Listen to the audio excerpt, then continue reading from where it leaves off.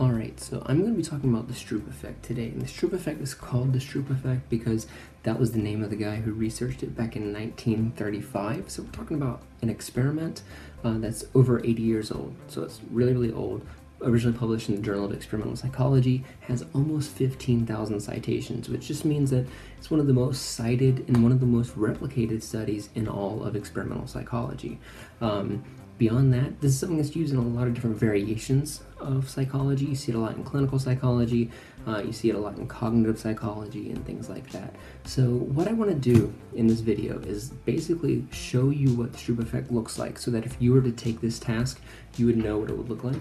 And then we're going to go through the results, so what you would typically expect in the results, and then I'm going to talk about the theory behind those results, why we see those things that we normally see when we are looking at these data, and then I'm going to give you a couple of other variations of the Stroop Effect, because it's not just colors and words, which is what a lot of people think about.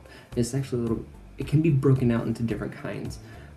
Okay, so to explain what you're going to be doing, in just a moment I'm going to give you a couple of words, or actually several words, and what I want you to do is I want you to name the color of the word, okay? So I don't want you to read. I don't want you to read what the word says. I just want you to tell me what the color of that font is.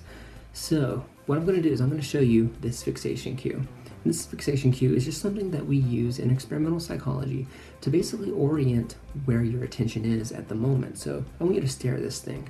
And remember, in just a few moments, whenever I start this, to say the color of the word, but not the actual word. All right, so I'll let you get started.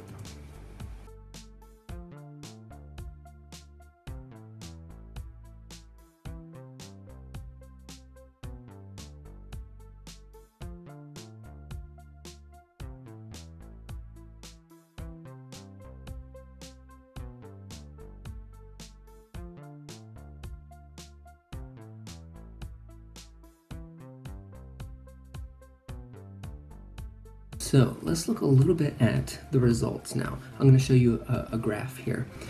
So on the left, this leftmost bar right here, what you're seeing is basically results for standard regular font things, so for black font basically. On the y-axis we have reaction time, so how fast does it take someone to name that color that they've been primed to say. So the higher this bar is, the longer it takes for someone to respond, basically. Okay, so the more interesting kind of results that we're looking for is going to be these trials, the congruent trials. Congruent trials are whenever the word and the color match up. And you can see that these results are basically the same as if the font was presented in black. But the plot thickens whenever we look at incongruent trials, or in other words, whenever the word and the color do not actually match. So when the word and the color don't actually match, we see this right here. We see that it takes much longer for someone to react to that, much longer for someone to be able to say what that color actually is.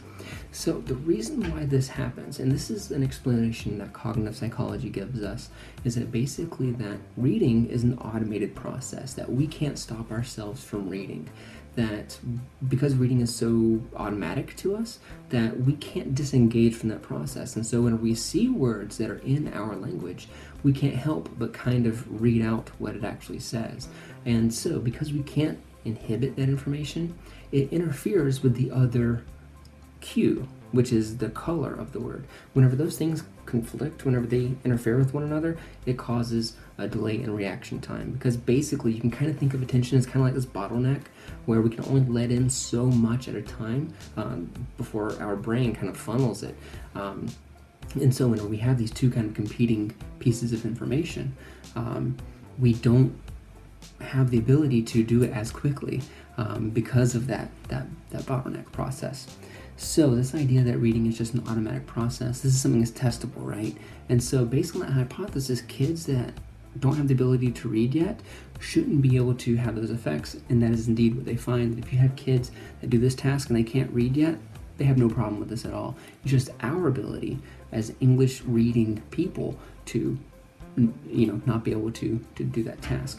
So this is a cognitive task, it's not a perceptual task. So the color is kind of that's only part of the problem. The real problem that we have is that we read automatically. So I'm going to give you another example of a different kind of Stroop. This is called the Counting Stroop task. And the Counting Stroop task, instead of looking at colors, what you're going to be looking at is a number of words. So for example, you may see the word for 4 times. I want you to count how many times you see those words, how many words there are on the screen. So if you see 2 words, you're just going to say 2. Okay? Easy enough, right? So just count how many words are on the screen, ignore what they say.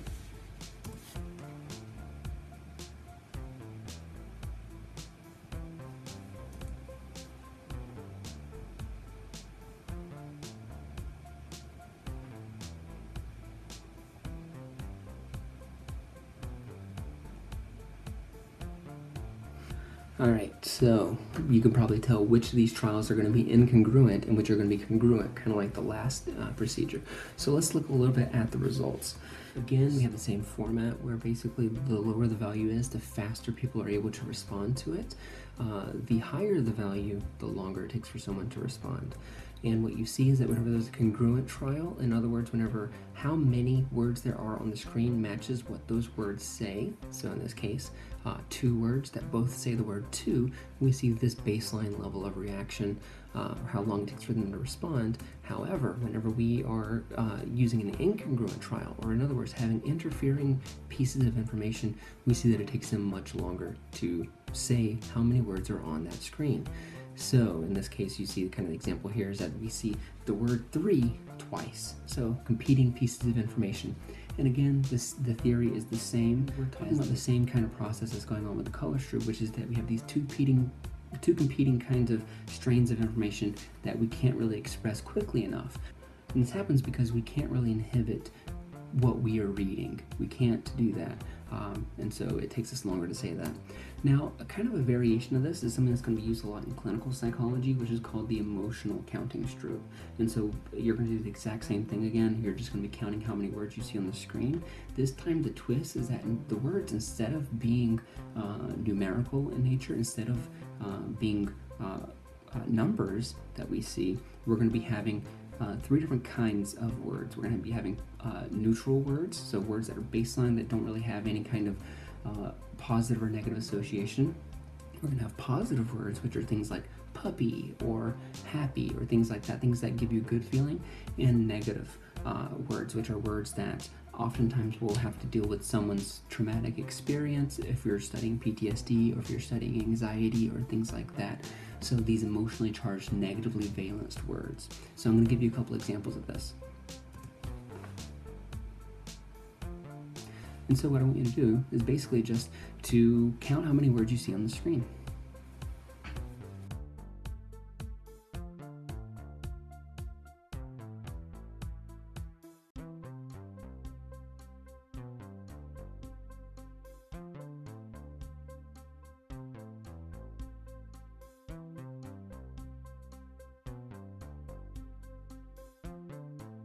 Okay, so that's all there is to it. All you have to do is count the words on the screen. Now, before we go on, I'm going to tell you a little bit about why people use this and what you can kind of expect.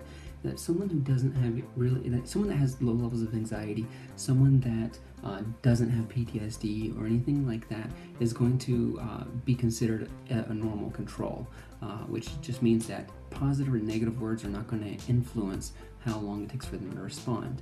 This kind of task is used to really study kind of the cognitive processes of people that have post-traumatic stress disorder, people who have generalized anxiety disorder or panic disorders, or even major depression and things like that. So here I'm going to show you the results one more time. That for neutral words, so these kind of neutral words, these baseline control words that don't really have any positive or negative kinds of connotations or associations, we see this is considered our base rate. We're going to compare everything to this. Now, let's look at the positive words. Positive words, not that different, right?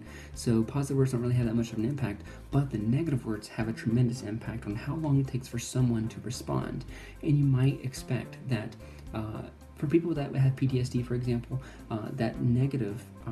these negative words are really going to vary based on your personal history. So someone that maybe developed post-traumatic stress disorder while they were experiencing combat in the military are going to be experiencing this for words like gunshot or words like bomb or words like blast or something like that. Whereas someone who may have developed PTSD through something like sexual assault may have, be an entirely different set of words, such as like cologne or perfume or alcohol or bar or something like that might be more relevant for their personal experience. So we see some kind of some individuation for those different kinds of things. And again, the reason why we do this type of thing is to look at the cognitive processes that are going on for people of all walks of life.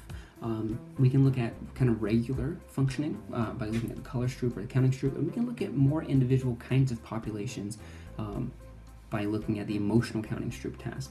And if you haven't gotten a chance to do it, go ahead and dig up that 1935 article and give it a read. It's one of the, like I said, it's one of the most important studies in experimental psychology, and that's the Stroop task in a nutshell. So thanks, bye.